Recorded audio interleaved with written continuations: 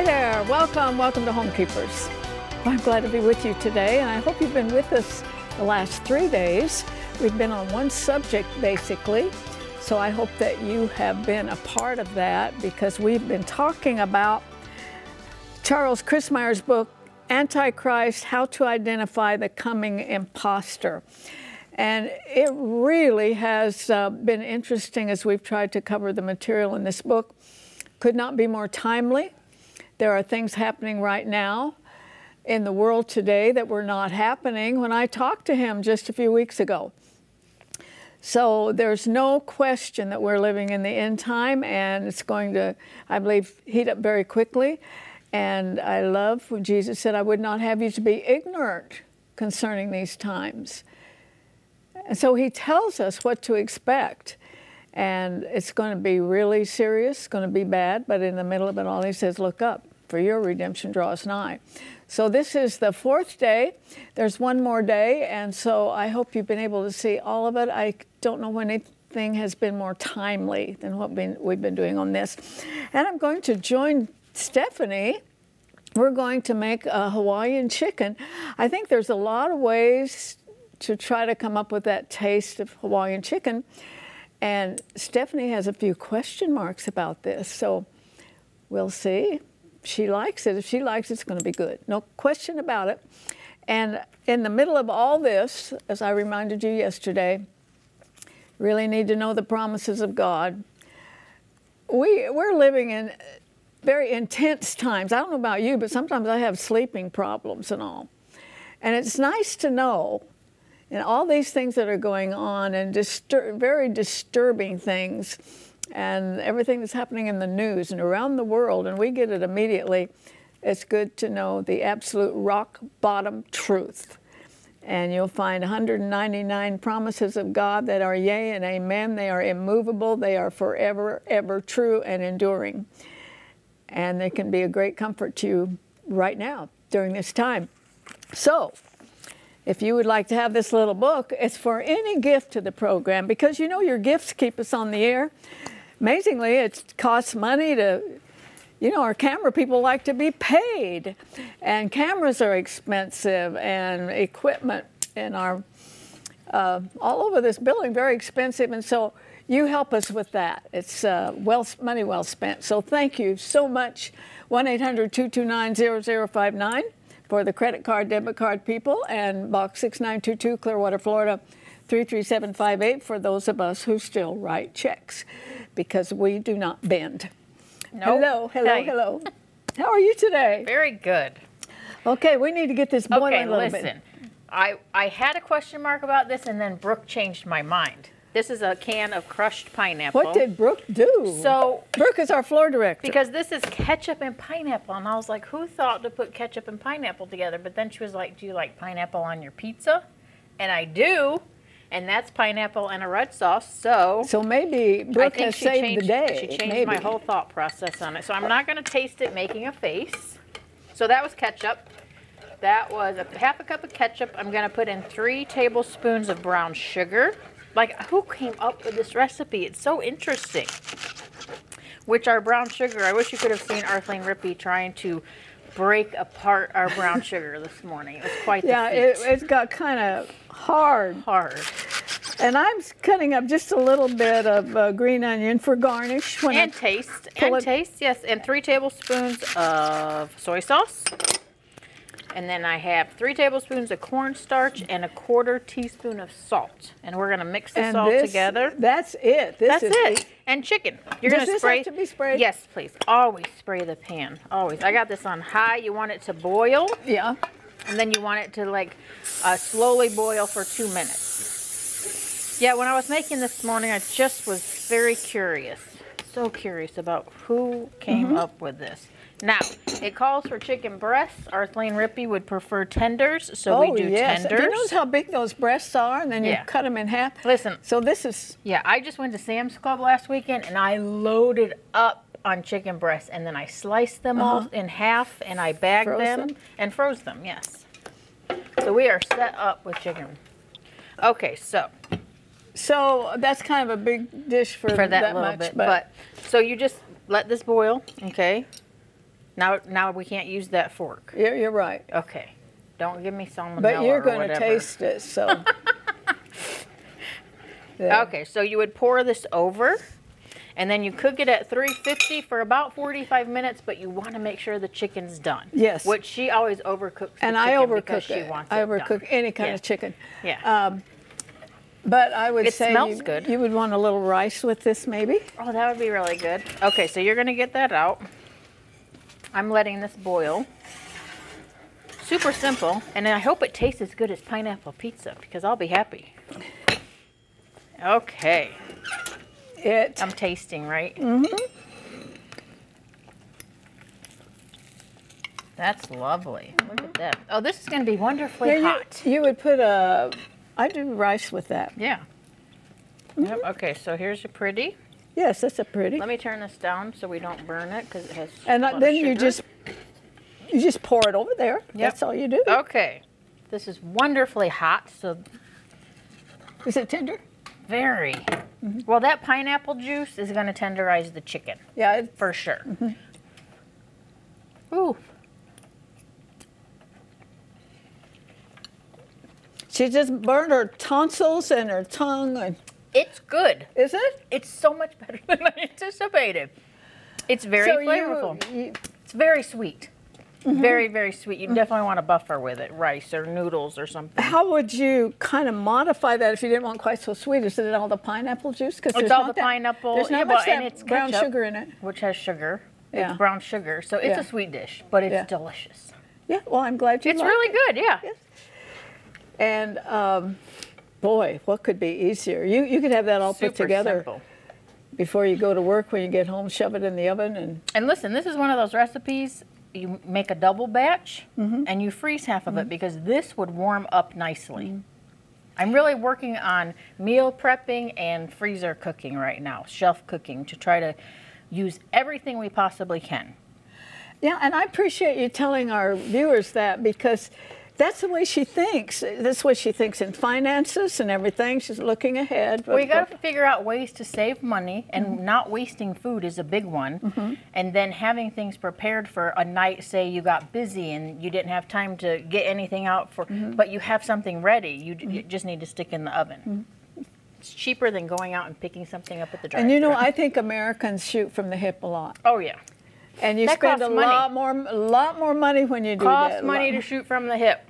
Yeah. Yeah, last minute stuff. So, okay, if you want this recipe, and then you can get creative with the rest of the meal. I mentioned rice, but there's probably a lot of other things you can do. It's called Hawaiian chicken. I'm not sure that we've done anything much easier than this, you know, to come out with a real entree. So, there's many ways you can get this recipe, so choose the one you want and make note of that. We'll get it right out to you, and then after that we'll have the 4th interview with Chuck Crismier. The most timely, I mean, it landed right on time to talk about the end times, and it's time to think about your soul, your condition with the Lord. Very, very important. So I think you're going to really get a lot out of this interview today, so stay with us. If you would like a copy of today's recipe, you may receive it by contacting us through social media as listed on the screen. When requesting a copy through the mail, be sure to include a self-addressed stamped envelope. Thank you, and please know we always appreciate hearing from our viewers.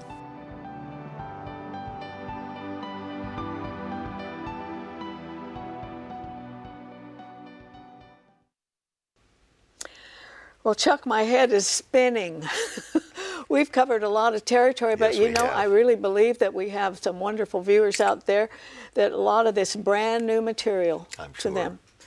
And last time I had on a wonderful prophecy evangelist, because God gave us specific gifts in the church. And sometimes you have a musician in, and sometimes you have somebody to teach on finance and all. And those prophecy guys are real. My dad used to have them in with some regularity, and they're few and far between now. But last time we kind of closed down for a few minutes. I said we would talk about the rapture. Okay. And the place of Jerusalem. It's interesting how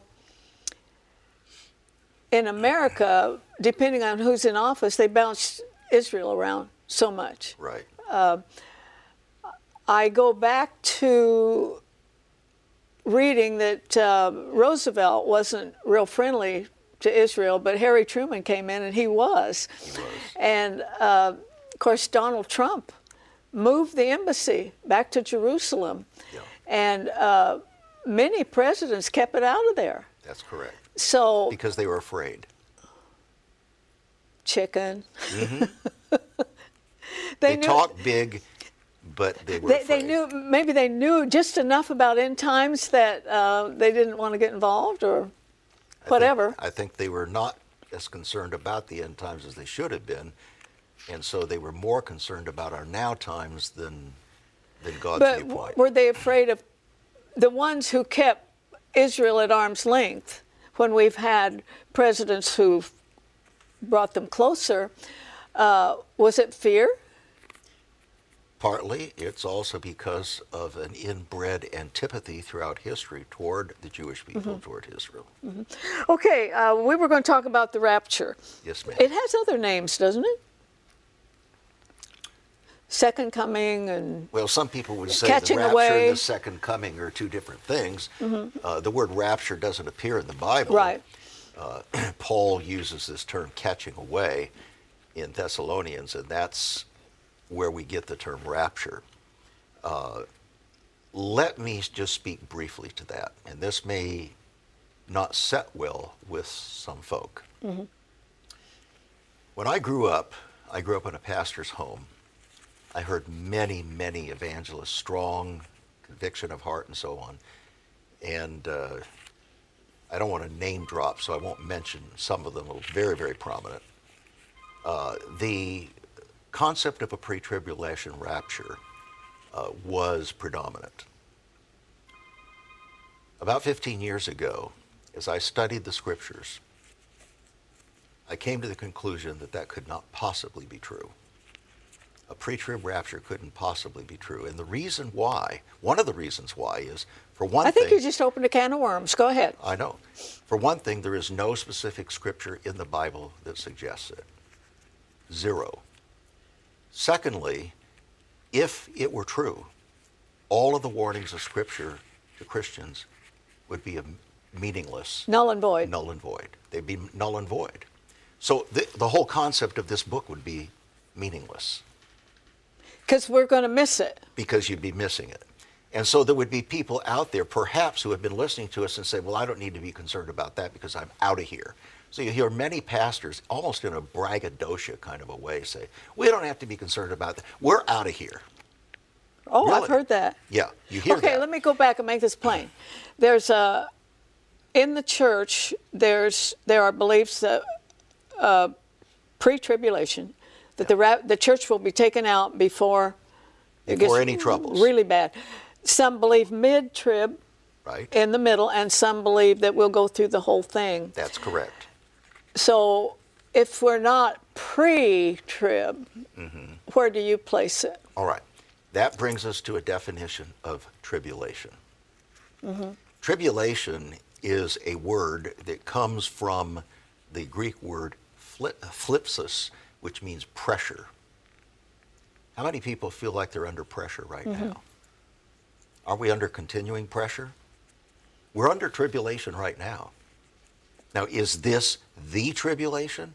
That I cannot say. But when you look at the Bible, there is no such thing as a 7-year period called the tribulation. It's just not there.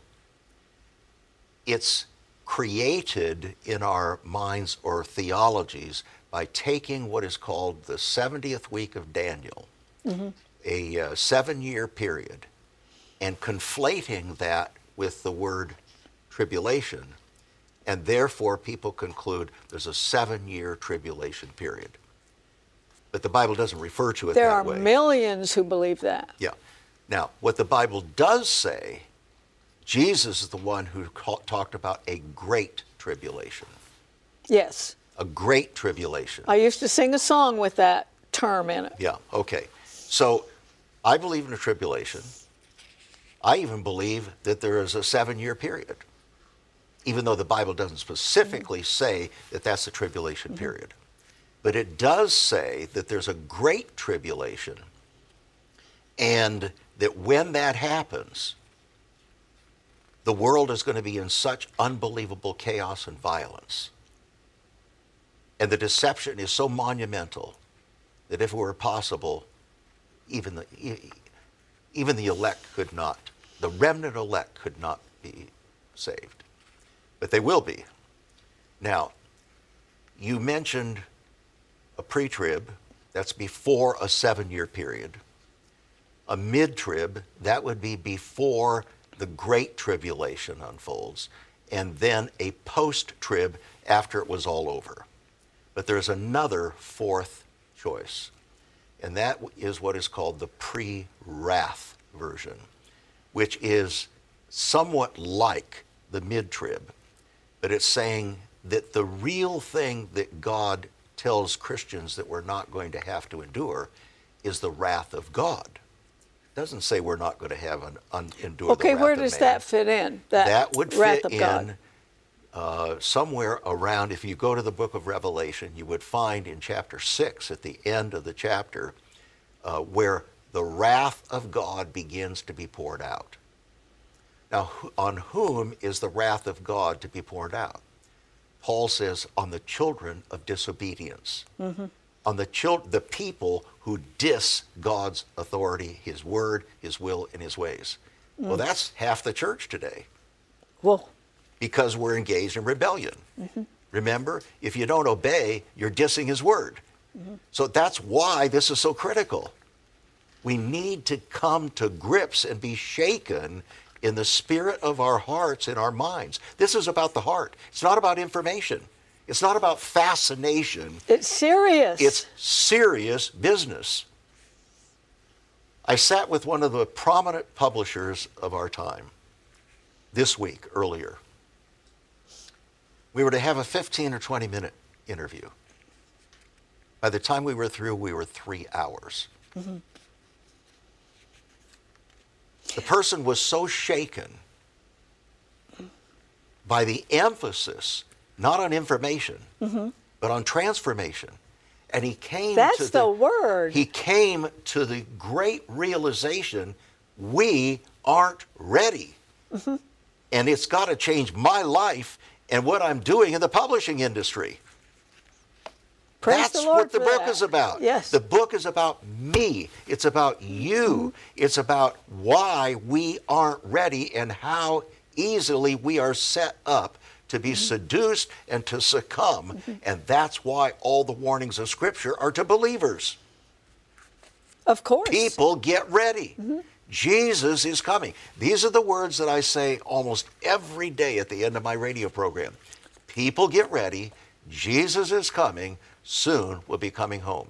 We're to prepare the way of the Lord for history's final hour. And that hour is approaching rapidly. Don't say to yourself, we're not going to go through any hard times. Give me a break. How about those 20 Christians that were lined up over there in Libya along the shores of the Mediterranean and had their heads sliced off in public? Did they get raptured out of here? Absolutely not. And Nigeria, they're killing Christians. Boko right and Haram left. there in Nigeria, it's everywhere. It's everywhere. Well, let's take a look at North America. All right? Because- we live here. Yes, we hopefully are on the edge of the pandemic, that it would be behind us. But a pastor in Canada went to jail for opening his church. Right.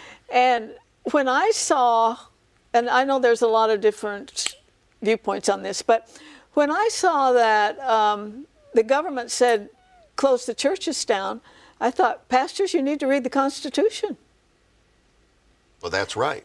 And so that looks minuscule against getting your head cut off, Well, it does. but it's significant. Here's the significance, and that is, and there's a growing sense that the COVID virus situation has been used or manipulated by government forces, not just in this country, but all over the All world. over the world. To create the environment to usher in the New World Order. What a perfect opportunity for them. And people are afraid. You see, people are afraid. Just the other day, I saw a woman standing in a line at a hotel. She had on a double mask and a plastic shield, gloves on, of a huge plastic sheet between her and the clerk, and then she had the temerity to tell the clerk that her mask was falling down. What that was saying is that woman is terrified. People are living in fear. Fear has torment, the Bible says. And fear is a great opportunity for a lot of things. That's exactly how, what do you think the mark of the beast is about? It's about fear. It's about driving fear. And, you know, when you find that our friend Dr. Fauci and his female henchwoman, Dr. Birx, they're both up to their eyeballs with Bill Gates and his efforts for globalism, global control. Why is it that Dr. Fauci would say, you know, we're just going to shorten the curve here, we're just going to reduce the curve in 15 days, and then it was another 15 days, another 30 days. Look, they're using this and people's fear. I do believe this pandemic has been a prototype of the way a government can really overreach. Exactly. It's not that the virus isn't real. No. But what is real is that the numbers that they're attributing to it are dishonest. That's what I've No read. more than 50 to 60% of those that they claim have died of the virus actually did. They are manipulating it for money and power. I've read where families have tried to dispute a death certificate. Said my loved one did not die of COVID, but that's what was on the death. But we're getting down a bunny trail here. Yes, we are. But I do think this has been a teaching tool for anybody who's interested in the end times. And some of the things that we have discussed here these past few days, I think this pandemic is just an illustration of how easily government can take over. And so Dr. Birx said this: we have been surprised at how quickly and easily the American people were willing to submit. I'll tell you another problem, though. I believe that people from 40 years on down have not had good American history teaching. Almost none. And certainly in the colleges, they're not teaching the Constitution. Because if they knew it was in that Constitution, they wouldn't settle for this. Okay, but we're going to run out of time. Got a couple minutes here. Describe the rapture. We're going to hear a trumpet? Yes, the trumpet shall sound, the dead in Christ shall rise first. And we shall be changed in a moment, in the twinkling of an eye, at the last trump. So, yeah, will only the Handel's Christians Messiah hear that gave us trump? that message. Will only the Christians hear the trumpet? That I cannot say. It's very likely that only the Christians will hear the trumpet. The Bible also says that every eye shall behold him when he comes. Now, the rapturous, pre-tribulation rapturous, do not necessarily believe that that's when the trumpet will sound, that that's at the second coming. Well, is the second coming the same as the rapture? See, those things are still at issue. But I want to make this statement. I have had dozens of the most prominent prophetic voices in the country and in American history on my radio program over the past 26 years. And have talked with them. Some of them had books on the rapture and so on. Every single one of them believed in, except for one, believed in a pre-tribulation rapture. But when I asked them, why do you believe in that? Is there any particular passage or verse in the Bible that you rely upon? They said no. So I said, well, then why do you believe that and why do you teach it? The answer, I just believe it. You know why they just believe it? Because it's an easy sell, particularly to Americans. We think we're the exception to everything that's ever happened in history, and that other people may have lost their lives and been persecuted, but not us Americans. We're above it all. Well, I know the scriptures, and I see the rumblings. I see the encroachments Yes. upon us in every possible way. Okay, we're out of time, but we will continue on the next program. Stay there right now, though, because I have a couple things to say before we have to say goodbye.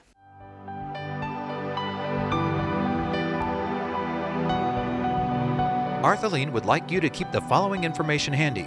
You may contact Homekeepers by writing to Homekeepers, P.O. Box 6922, Clearwater, Florida 33758, or go to www.rippy.org. Remember, we always enjoy hearing from our viewers, and we thank you for your support.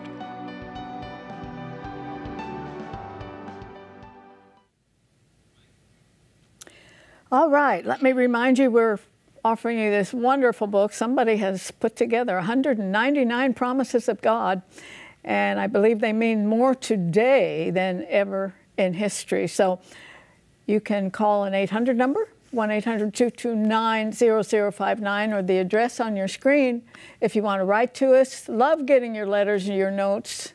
Appreciate it so much. Box 6922, Clearwater, Florida 33758. You know, it's an exciting time because you can hold the Bible in one hand and watch the news and saying the same thing. But beyond a certain excitement, it's very serious. The question is, are you ready to meet the Lord?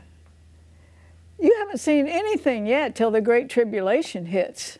But are you ready to meet the Lord? That's what's important. You know, heaven doesn't have open borders. There's a pathway to citizenship, and you have to accept the Lord Jesus Christ as your Savior if you want to go to heaven. It's that simple. And we have prayer partners standing by right now. Maybe you've never prayed and asked the Lord to come into your heart, but you can do it right now, and someone will help you. Get that number on your telephone screen, and be sure you join us tomorrow, friend. Remembering, no higher calling than that of a homekeeper. God bless you.